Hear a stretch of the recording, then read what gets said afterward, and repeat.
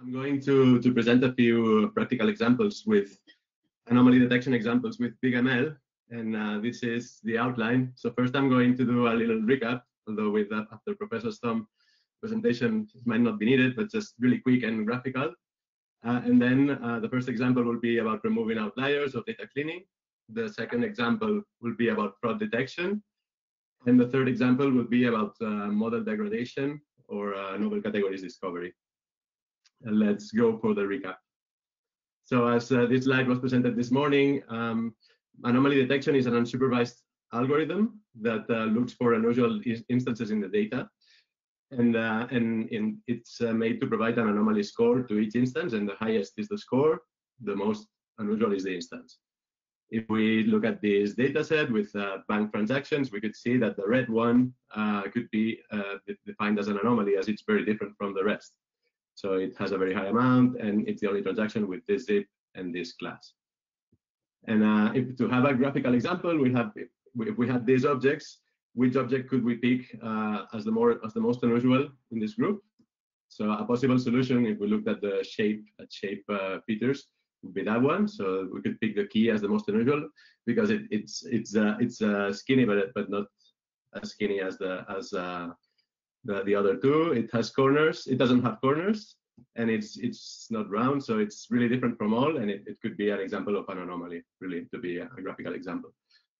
Tom has spoken about isolation forests, and the idea is growing random decision trees and to separate each instance, and then seeing at what level the instance was isolated.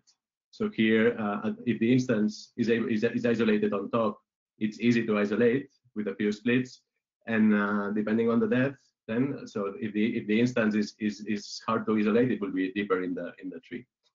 And then based on the depth where the instance have been isolated, there will be an anomaly score assigned, and the highest is the anomaly score, the most anomalous is the instance.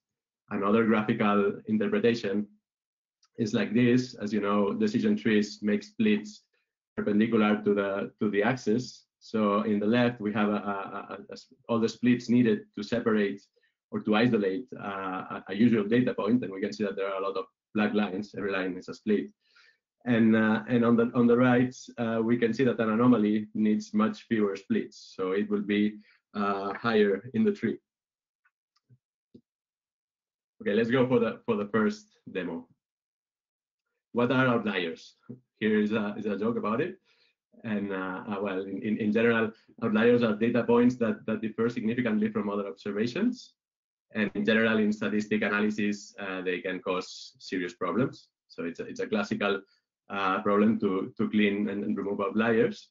We can have examples if we had a regression problem. So here we could be predicting flat prices based on square meters, and we could have this generic data flow and then 4 points on top that really more expensive than the rest. Those could be considered as outliers, as our model would be basically would be here, and they could be differing somehow our model.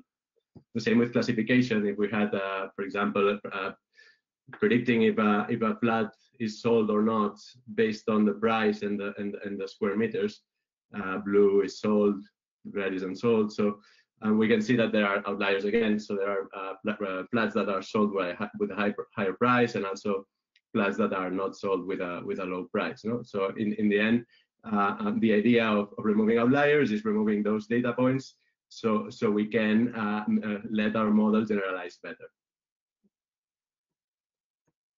For that, the workflow or the pipeline that I'm going to present is as follows. So the original data set first is split into a training and test data set. The test data set will be used to evaluate. So first, from the training data set, we create a model with all the data without cleaning, and then we can evaluate all that model with the test data set. And then we create an anomaly detector to remove outliers from the training data set, and we filter out the most anomalous instances, and we get a clean data set. And based on that clean data set, we can create a clean model to classify and then evaluate again. And then we will be able to compare evaluations and see if, in our case, this method, this data cleaning makes sense. So in general, anomaly detectors can be used to remove outliers, and this methodology that I'm going to present is useful to test in every case. The data set that I'm going to use is somehow famous. It's the diabetes data set. It already comes in BigML when you create an account, and every row of this data set represents a patient, and the idea is our objective is predicting if the patient is diabetic or not. So the objective field is the one on at the end, so true, diabetic, and true or false. And then we have 8 attributes like plasma glucose, insulin level, diabetes pedigree, which means if there were diabetic cases in the family, etc. So we're going to see how it works in BigML. So I already uploaded the data set. This is already, I created a data set already. Actually, I'm in the sources page here. I need that one. Okay, so here we can see the data set. There are 768 instances, and it's well, 500 patients. Each instance is a patient, so 500 patients are not diabetic, and 268 patients are diabetic. First thing I will do is split the data. Here's the menu. I'll use a seed, so this can be repeated every time. So that I'll do an 80-20 random split with a seed, so you can repeat exactly the same exercise. And when I click on the button, we get the 80% training data set. And from here, I can configure a model. I'm going to use a decision tree, a very simple one. I will tell to use only 30 nodes, so a very small tree for the sake of simplicity. And let's create that decision tree to predict diabetes that was already set by default as the objective field. Here's how the tree looks. We can inspect the interface and see if the rules make sense. You probably have seen the interface, so well, we could see here the importance of the different fields. And well, the idea now is evaluating. So let's go and evaluate this model over the data set I saved initially, so the 20% test data, and see how it looks. This is the classification evaluation. In my case, I want to predict the diabetic patient, so my positive class is true. And then I have those metrics here that I will be able to compare later to my other test. I'm going to open another tab.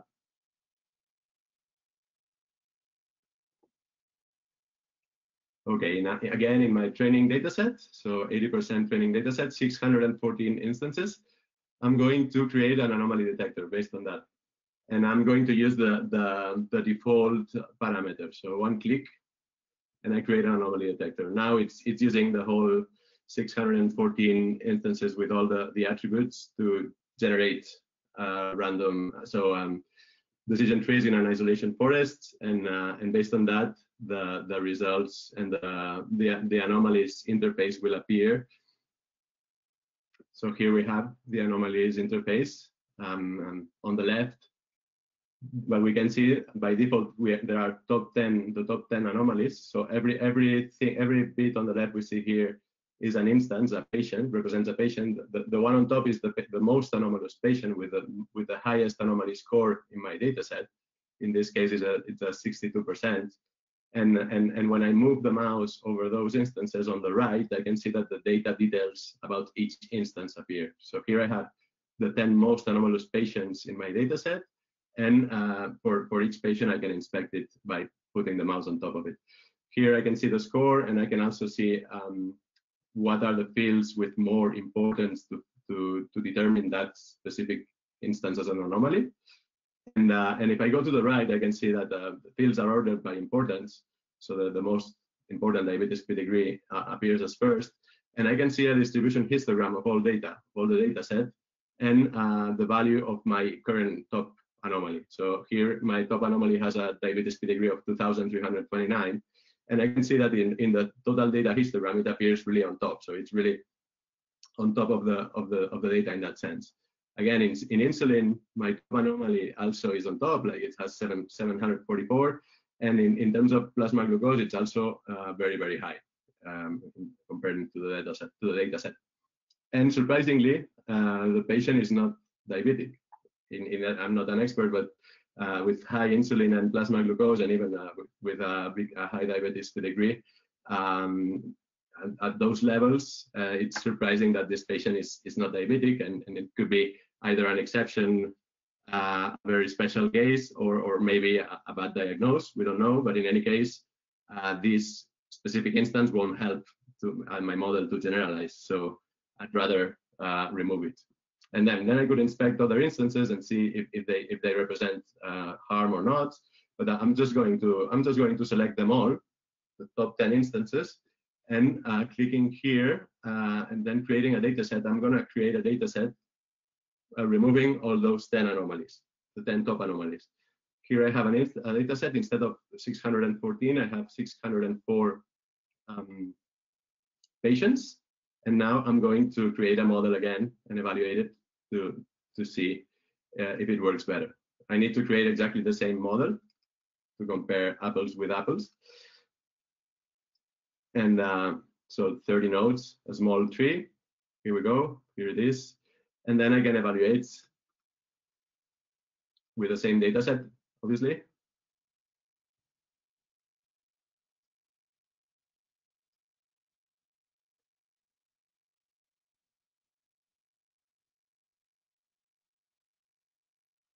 And there's another evaluation. So here, with my positive class as true, we can see that the accuracy here is 79.2. We were at 73.4 before cleaning. And we have an F measure of 0.64 and a P coefficient of 0.50. Also, the F measure is lower and the P coefficient as well. And there's a screen to compare evaluations, so we can use that. We could compare both evaluations in this screen. And here what we have is the raw curve displayed with the positive class as true. We can see that the blue one is the clean one, and the orange one is the default one. And we can see here the metrics for both. So all those metrics, without explaining what they are, but all those metrics are higher for my blue model, so for the clean model. So in this case, removing the top 10 anomalies was helpful.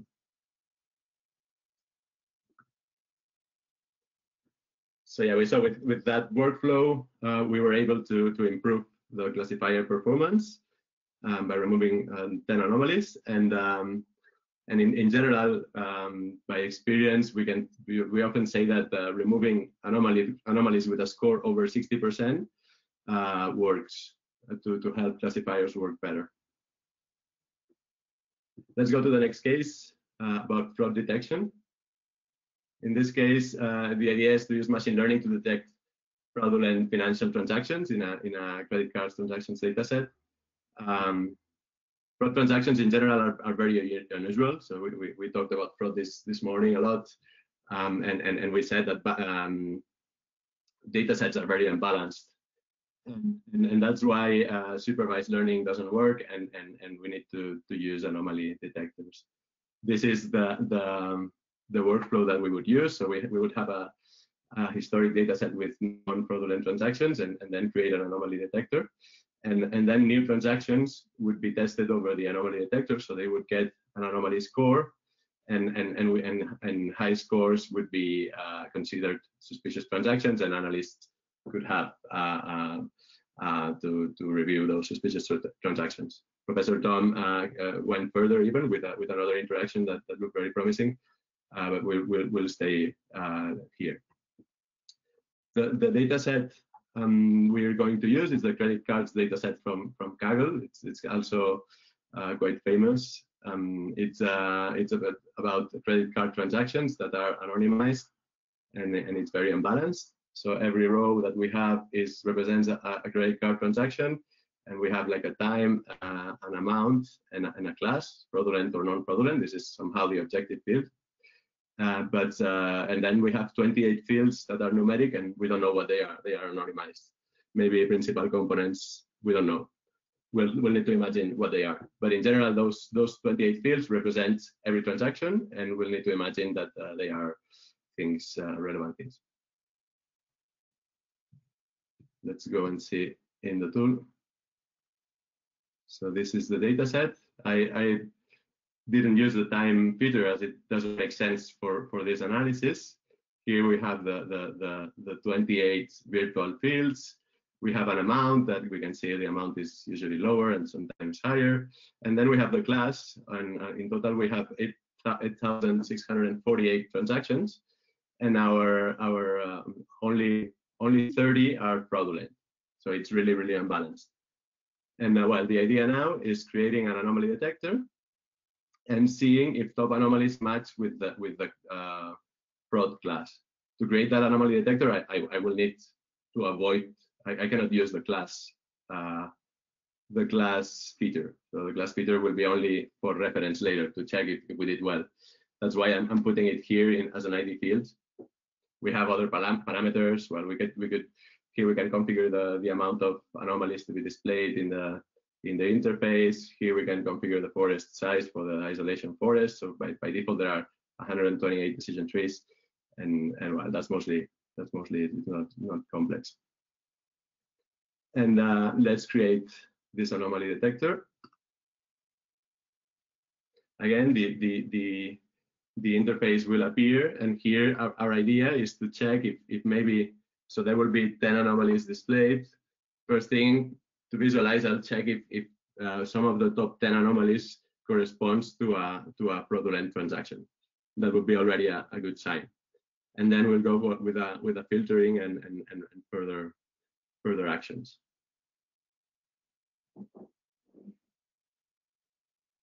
Takes a bit more time now.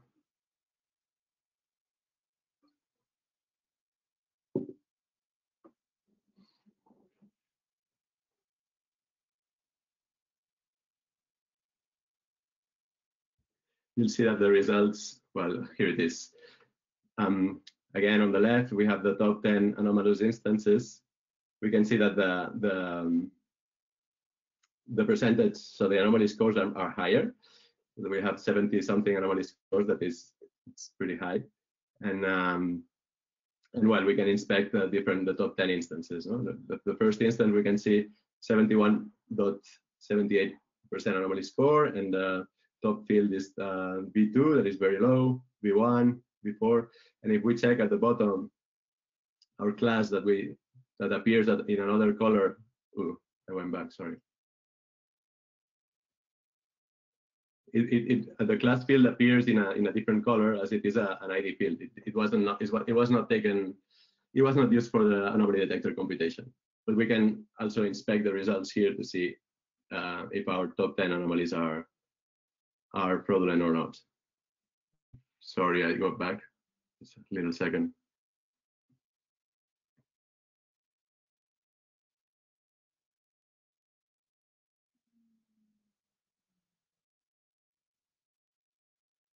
Okay, so if I go to the bottom, I can see my class field appears like a bit darker, and in this case, the top anomaly is not fraudulent. It has 0 as a class. The second one as well. The third one is already fraudulent. So I found like the third top anomaly is a fraud transaction. And if I check what are the most anomalous fields, I can see that B12 has the most impact, then B17 and B4. That could be useful also as an analysis. And well, let's carry on with checking other instances. The fourth instance is also an anomaly, and the fifth instance as well. If we check the fourth, we have also V12 and V17 as the top fields. And if we check the fifth, also V12 and V17 is here. We have V14 in that case. And well, we could check the rest of the top 10 anomalies. The 6 is not fraud, 7 not fraud, 8 not fraud, 9 not fraud, and 10 top 10 anomalies also fraud. So we managed to get 4 fraud transactions in the top 10 out of 30, which is pretty good. Okay, let's do now a batch anomaly score. So what I'm going to do is export the anomaly score of every instance in the original data set.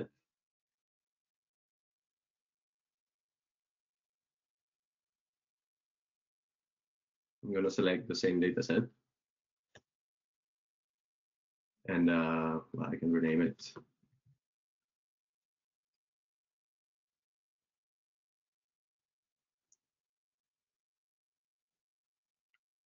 So now it's adding into every transaction, it will add the anomaly score, the corresponding anomaly score it has.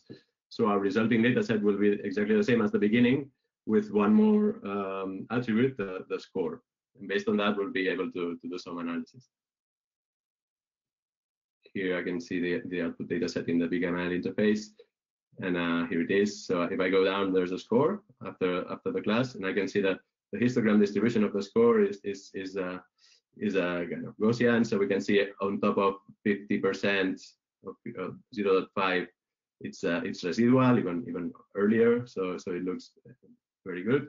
And what we can do is filter and analyze the transactions with a score over 50%.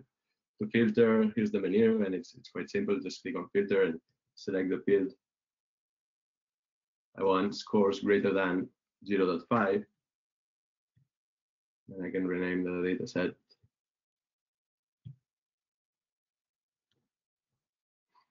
And here we go. We'll go for the filter.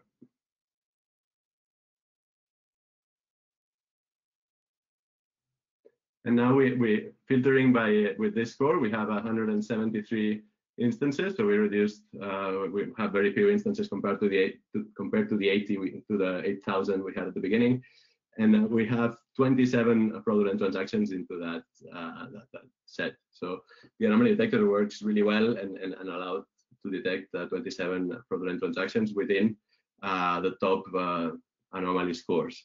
Let's visualize this, how it looks, and maybe find a different threshold. So if I select the score here and I color it by class, I can see that the orange ones are the fraudulent transactions. So I can see it's quite balanced. There are 27 here. And I could even, instead of filtering at 0.50, I could filter at 0.55 based on that experiment. It would be good to test with other data and be sure.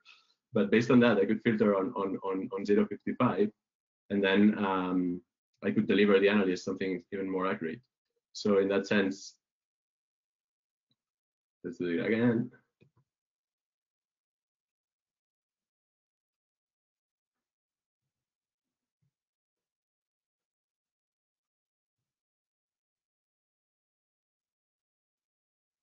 And here I would be delivering the ratio is even better, no?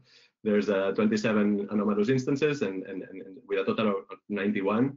And based on that, based only on that data set, it would be good to test with other extractions of the same data set. But for the demo, I just do this. But based on that, the numbers would be that we deliver a data set to the analyst where 1 in 3 transactions will be fraudulent, which is very, very good.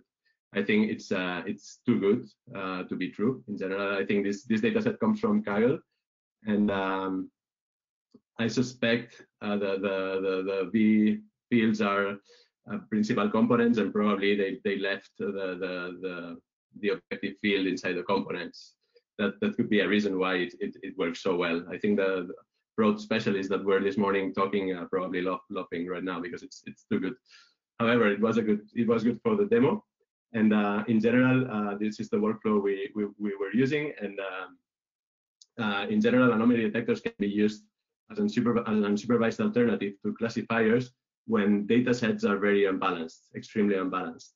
And in the same way that we demoed with fraud transactions here, it would be possible in other environments, in other industries. So, for example, we could use it in predictive maintenance, predicting in factories environments, predicting machines failures beforehand.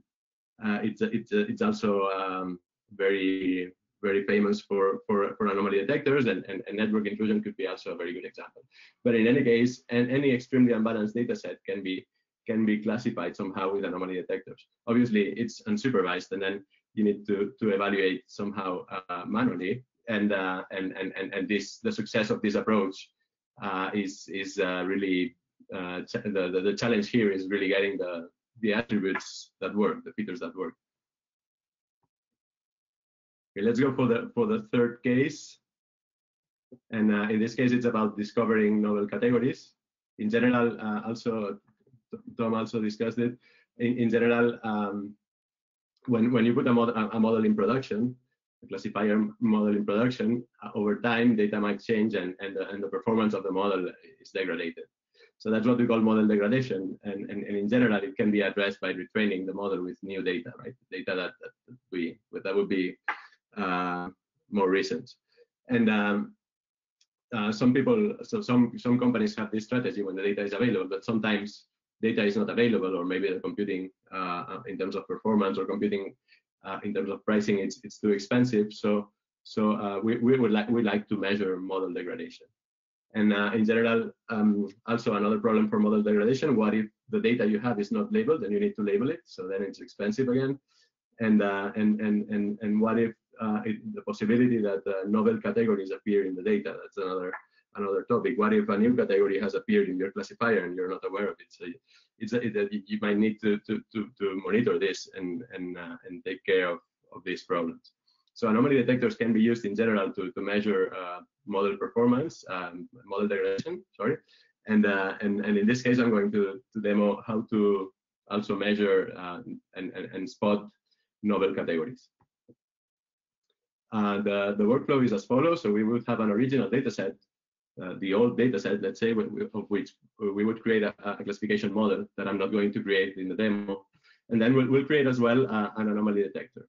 And then when the new data comes, so after time, let's say after time in production, every new instance would be scored in the anomaly detector, and depending on the anomaly score, it would be predicted in the model or not. So only low anomaly scores would be predicted. We could filter out or reject high anomaly scores, and we would only use similar data from the original one for the classification. That would probably prevent us to commit errors. And the data that we reject could be somehow stacked somewhere and then reviewed by analysts in a way that there could be novel categories, or to see what are the difference. Also, there could be an automatic process after spotting the percentage of rejected instances, and when the percentage is over a threshold, there could be an alert to retrain the model, something like that. So it could be an alert for model degradation. This is the data set we're going to use. It's about steel plate faults. So it's about a factory that is building steel plates, and it's about the faulty plates. So some plates in the factory would be faulty, would have errors or faults, and in this data set, every instant represents one of those faulty plates, and the objective field represents the fault that the faulty plate has.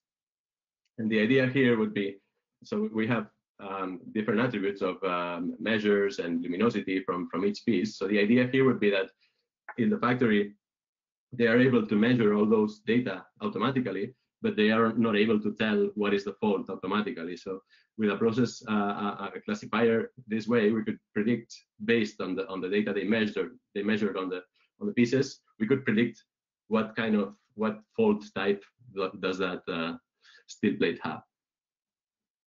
Okay, let's see it. So I have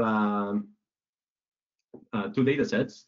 So I have my old data set here with the old suffix, where I have 1,088 steel plates, and I can see in the objective that I have those kinds of steel plates faults. So the faults are bumps. We have 300 and something, dirtiness. So some are dirty, some have pusty, other have stains, and then we have other faults as unfortunately the most of plates. And the idea, well, we can create a model based on that, and then I'll use I have a new data set with 446 faulty plates, and in this case there are new faults. So there is case scratch, where we have 120 case scratches, and we have Z scratches with 54. And the idea here is check with an anomaly detector if the anomaly detector can spot the case scratches and Z scratches in this data set. And so those would be the novel categories that then in the real case the analysts would need to spot and then to label data so we could have more trained data. Okay, so I'm going to configure an anomaly detector. Same as before, I cannot use in the real case, I won't have the objective fields. So the folds, I discard the fold fields in that case.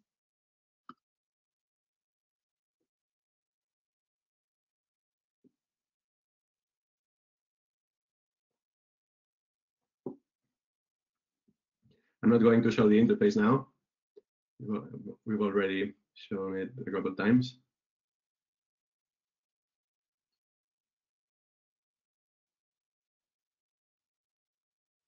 So here it is, and what I'm gonna do is a batch anomaly score, and so I'm going to score all the instances, and I am going to do it in both data sets. So first on the old data set to see how it looks in my old data, in my original data,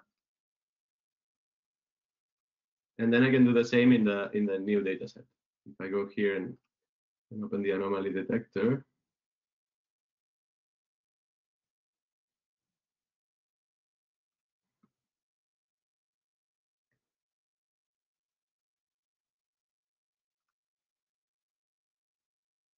Okay, so here's the data from my old data set with the score fields. We can see the histogram, the distribution, and also again the high scores are residual in this data. So there are very few instances over 60% scores, so very few, and even over 50%, it's very residual. Let's see how it looks in the new data.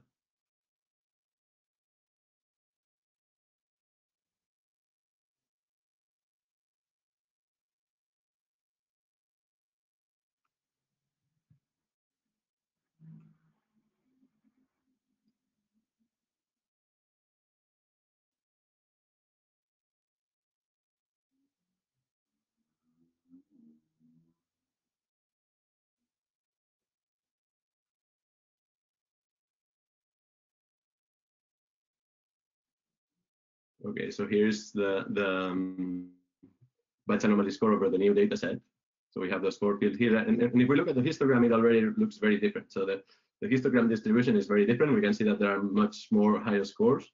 There are more instances with scores over 60%. There's a big peak at 55%, and even there's a lot of instances on top of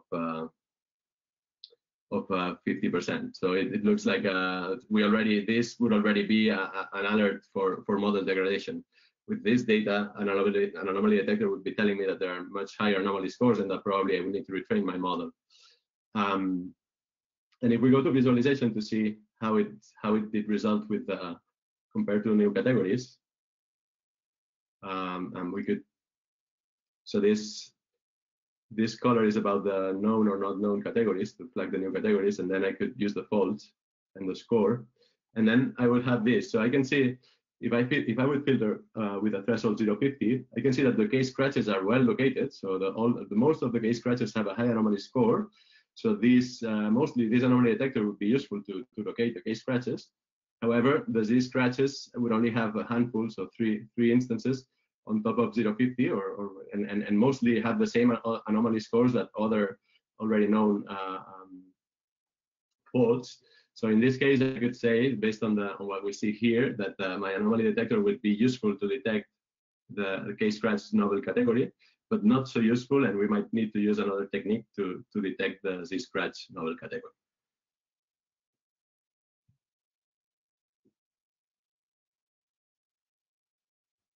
So in general, we showed how that the anomaly detectors could measure model degradation, and that we could spot at least one of two novel categories thanks to this anomaly detector.